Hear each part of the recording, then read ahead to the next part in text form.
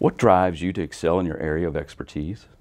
You know, public service has been such a love affair that I've had with my hometown here in Louisville, and then working with the state and having the chance to be working as a part of the West Wing staff for the president. I have a passion for public service, and I tell people who are trying to understand what they want to do when they grow up, that whatever it is, you got to have a passion. You got to really believe. And in my case, you know, it started when I was in college, traveling with Robert Kennedy when he ran for president of the United States.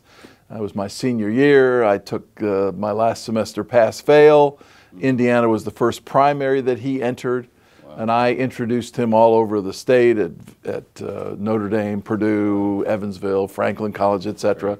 Had an opportunity to engage with him on the issues of the day, which included at that time Vietnam. And as a result of all of that, the decision in my mind was I was going to go to law school.